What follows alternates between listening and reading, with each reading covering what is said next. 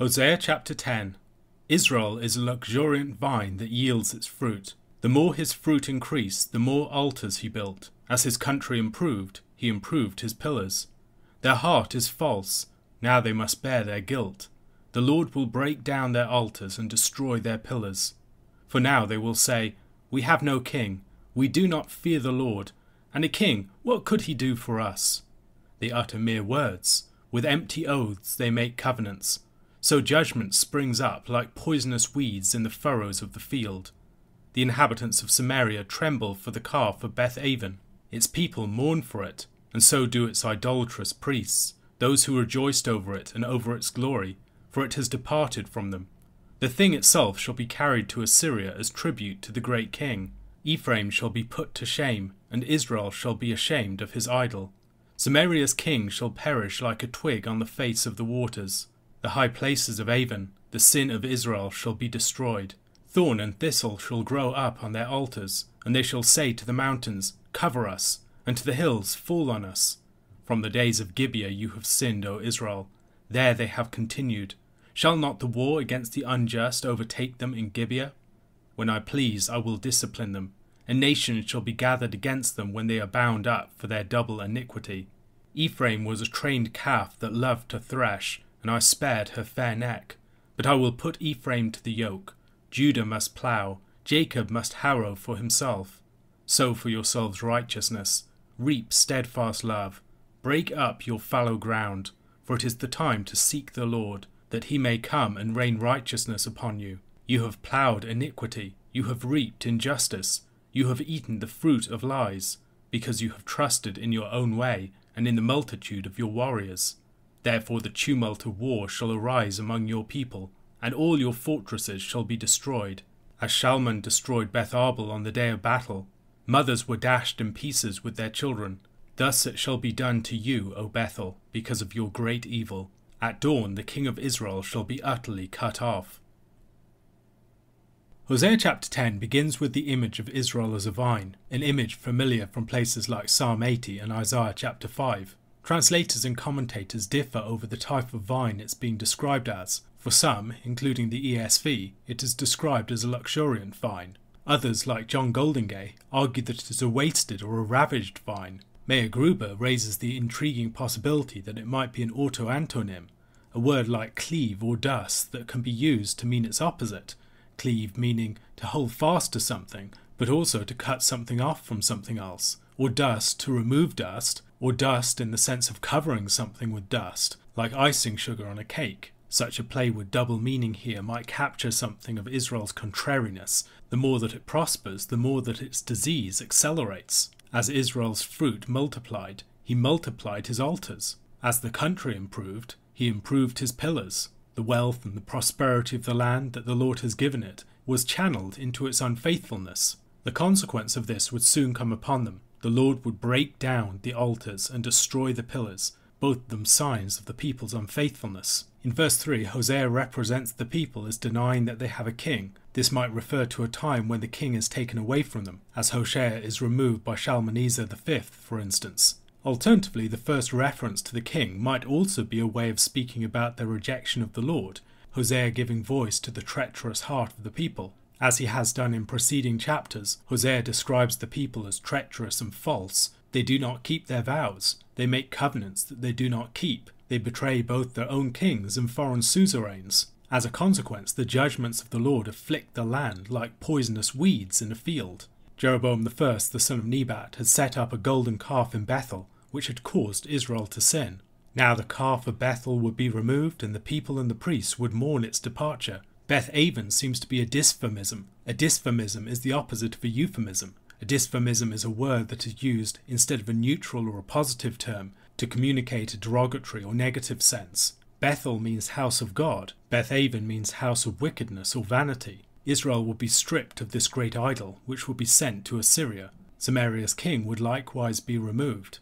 The high places of Avon, in apposition with the sin of Israel, would be destroyed. They would be given over to thorn and thistle, symbolic of the curse. And what we should probably presume are the altars would call to the mountains and the hills to cover and fall upon them. Jesus uses similar language to express the sentiment of people on the day of judgment. in Luke chapter 23 verse 30. We also see similar language in Revelation chapter 6 verses 15 to 17. One of the most dramatic and significant sins of Israel was at Gibeah. The actions of the men in Gibeah in Judges chapter 19 followed the pattern of the men of Sodom in Genesis chapter 19. The sin of Sodom had precipitated the annihilation of the cities of the plain. In the case of the city of Gibeah, it led to a sanguinary war in which the tribe of Benjamin was almost wiped out. As Israel took on the character of the Canaanites who had once inhabited the land, they suffered the fate of the Canaanites. Israel is warned of a similar judgment here. Their destruction would come not at the hand of their brothers, but at the hands of the nations that would be gathered against them. Some have seen the double iniquity referred to in verse 10 as a reference to the sin of the war against Gibeah, in addition to the sin of Gibeah that led to the war. Others have seen this as a possible reference to Israel being paid double for its sins. Both of these readings seem to be unlikely to me. A likelier explanation is that it refers to the two golden calves that were set up by Jeroboam I, one in Dan and another in Bethel. The golden calf of Bethel has already been referred to in verses 5 and 6, and the verses that follow also explore calf imagery. Ephraim is compared to a trained calf. We see similar imagery in Jeremiah chapter 31 verse 18. I have heard Ephraim grieving. You have disciplined me, and I was disciplined. Like an untrained calf, bring me back that I may be restored, for you are the Lord my God.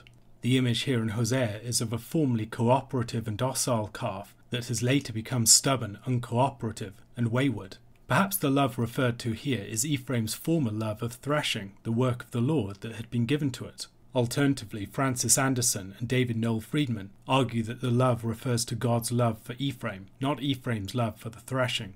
The image of an animal given the task of working the land connects the people with the land that the Lord had entrusted to their care. The threshing floor where grain was prepared and chaff was removed was also connected with the temple, which was built on the site of the threshing floor of Ornan the Jebusite. Israel formerly hadn't needed any restraint. It was willing and responsive and enjoyed a corresponding freedom. However, as it matured in its rebellion, it would be put under a harness. The end of verse 11 brings together Ephraim, Judah, and Jacob, the father of both. Perhaps we are to envision two beasts yoked together working upon the land. Even after the division of the kingdom, Israel and Judah are still bound up together. The three successive related statements, I will put Ephraim to the yoke, Judah must plough, Jacob must harrow for himself, have a symmetry with the threefold statement of the beginning of the next verse. Sow for yourselves righteousness, reap steadfast love, break up your fallow ground. Although farmers rather than their animals are in view in the second set of images, they share in common an underlying agricultural reference. Israel within the land is like a farmer working the land to bring forth those covenant virtues that the Lord desires. As they sow righteousness, they will reap steadfast love. Hosea gives the example of fallow ground that needs to be prepared for use. We see a similar image in Jeremiah chapter 4 verse 3. As Israel responds to the Lord's charge here, they will enjoy his reigns of righteousness upon them. The fertility of the land is here compared with the covenant relationship between the Lord and his people. However, although Israel was charged to sow righteousness, to reap steadfast love, and break up their fallow ground, in fact, as verse 13 tells us, they had ploughed iniquity, had reaped injustice, and had eaten the fruit of lies. Rejecting the word of the Lord and his commandments, they had trusted instead in military might. This confidence, however, would be brought to nothing. The reference to the destruction of Shalman at Beth Arbel in verse 14 has provoked a lot of different theories among the commentators.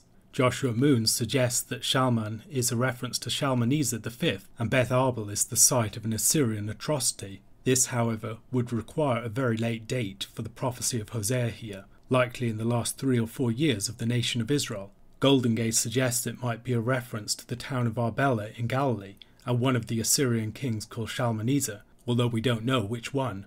Alternatively, it might be a reference to a Moabite king, Salamanu, and a town across the Jordan.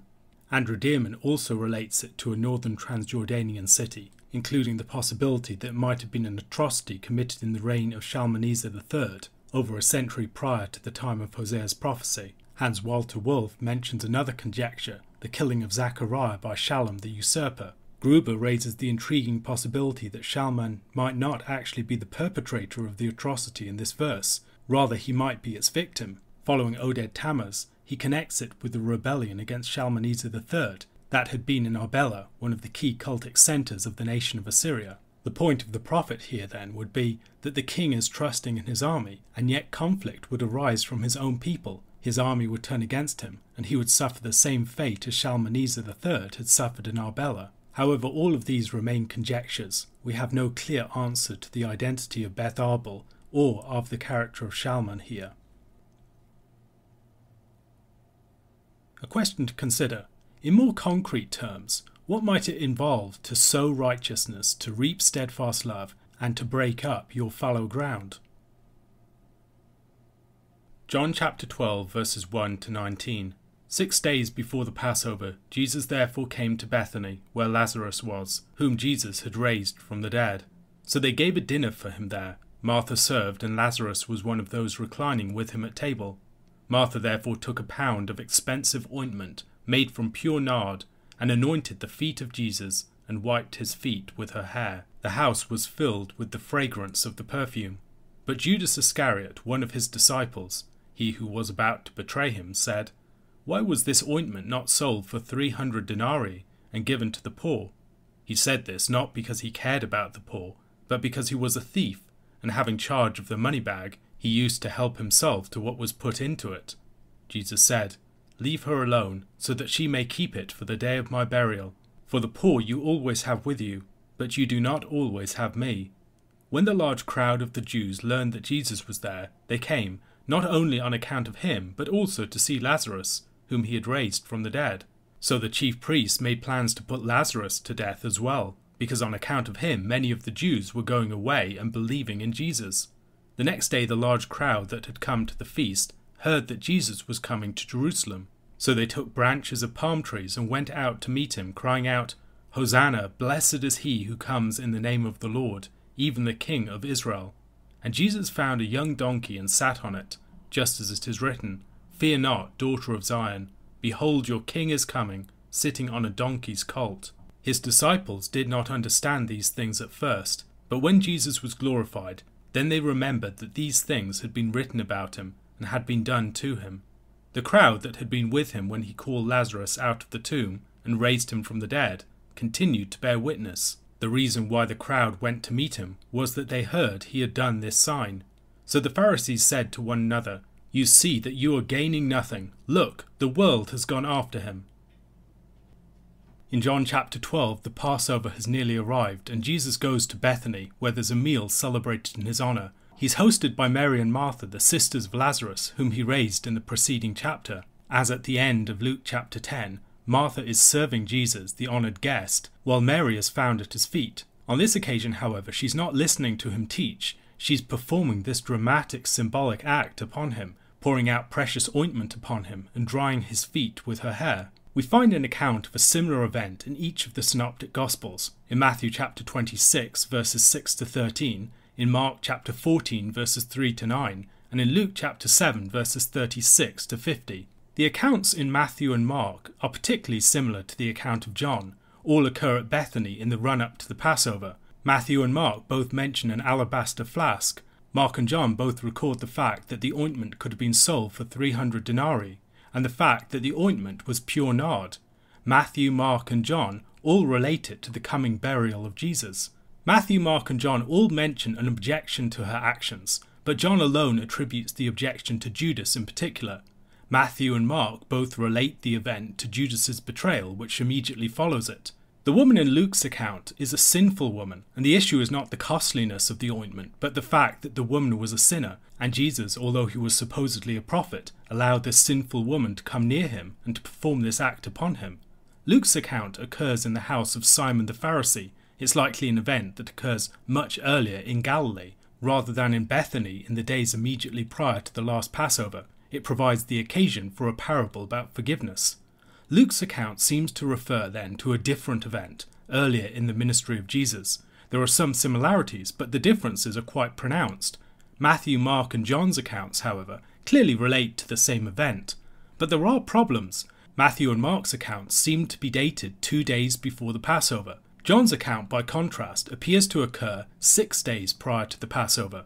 To harmonise these accounts, we could argue that one or more of the accounts are placed out of chronological sequence.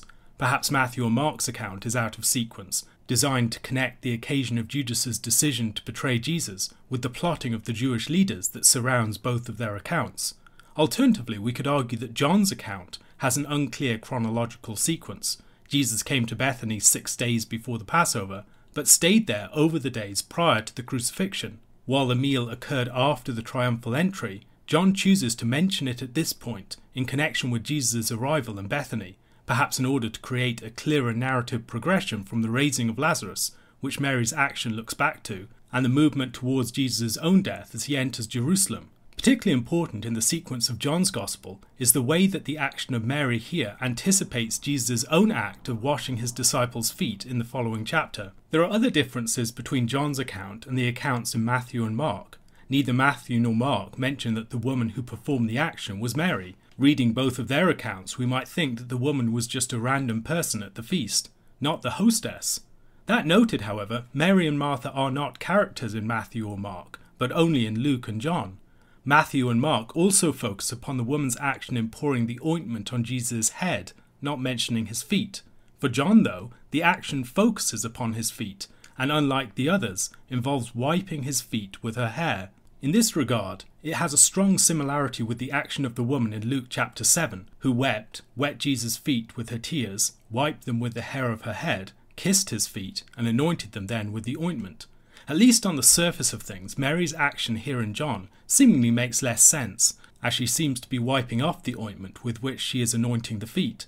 The differences between these accounts can be harmonized. It's easy to imagine Mary anointing Jesus' head and anointing his feet too as a secondary action, anointing him from head to toe. The chronological tensions between the accounts could also be resolved in a number of different ways. However, this still leaves us with the challenge of accounting for why the Gospel accounts of such incidents would have so many tensions between them, and why their different accounts would give hearers rather different impressions of what actually took place, impressions that are also rather at odds with the way that we might harmonise them.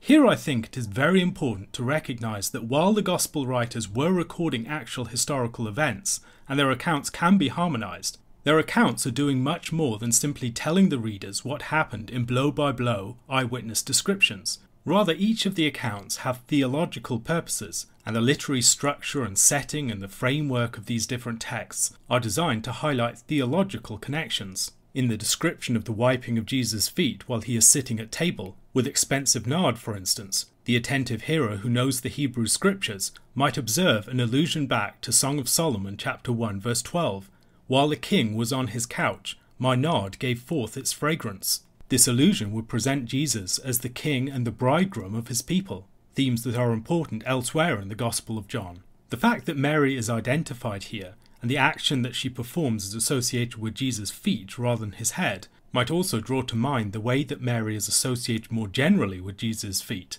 In the preceding chapter, she falls at Jesus' feet weeping after he visits following the death of Lazarus. In Luke chapter 10, she is learning at Jesus' feet, and now she is anointing Jesus' feet. The person who knows the story of Luke chapter 7 and the sinful woman who weeps and washes Jesus' feet with her tears, wiping them with her hair and then anointing the feet with oil, might recognise that Mary is now performing this action in two different stages. In chapter 11 she wept at his feet, and now she is anointing his feet. The way that the event is presented also creates a connection between the death and the raising of Lazarus and Jesus' coming death and burial. In her action, Mary is expressing her deep gratitude for Jesus' raising of her brother Lazarus. She is also anticipating Jesus' own death and coming burial. Why focus on the feet in particular? We've already observed the connection between Mary and the feet of Jesus. Beyond this, in the chapter that follows, Jesus washes his own disciples' feet and wipes them with a towel. If, as in Matthew and Mark's Gospel, the action of the woman only focused upon anointing Jesus' head, and his feet were absent from the picture, no strong connection would be formed between the woman's anointing of Jesus' feet and Jesus' washing of his disciples' feet. However, by focusing upon what Mary does to Jesus' feet, John can invite reflection upon the parallels between what Mary does and what Jesus does.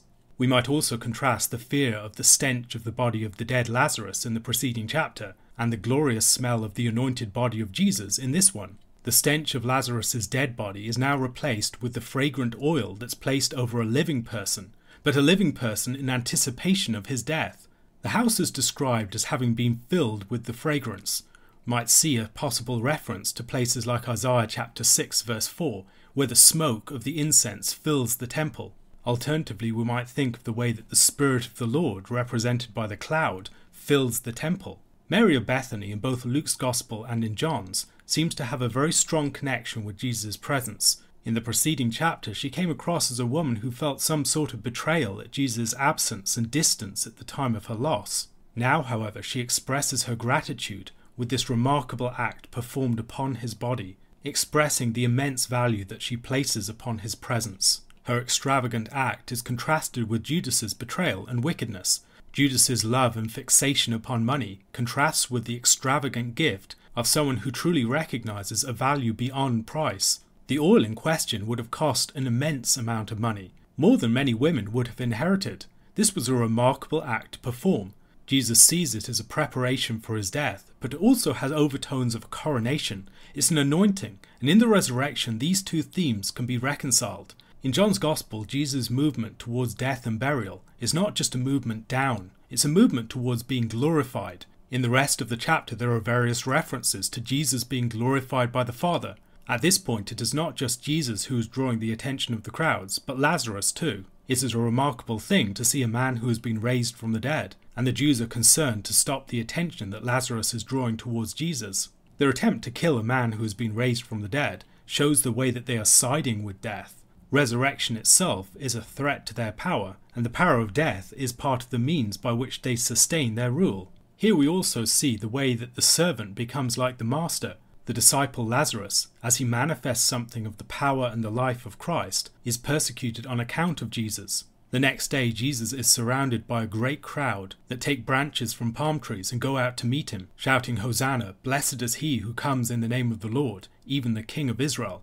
This is a great welcome to the city, as a returning king or a military deliverer. We might even see this as an image of God returning to his people. John points the attention of the hearers of the gospel to the prophecy of Zechariah at this point. In Zechariah chapter 9 verse 9, "Fear not, daughter of Zion, behold your king is coming, sitting on a donkey's colt." The other gospel accounts give a lot of attention to the finding of the donkeys. Here, however, there is more attention to the witness of the crowd, the way that they declare Jesus to be the King of Israel, the one who's come in the name of the Lord. He's the Messiah, and the crowd are described as bearing witness to him. Witness language is very prominent and important throughout the Gospel of John, so it is not surprising that it should be highlighted at this point. A question to consider. Beyond the fact that Judas was a thief who wanted the money for himself, why might his argument that the ointment should have been sold and the proceeds given to the poor be an inappropriate one to make?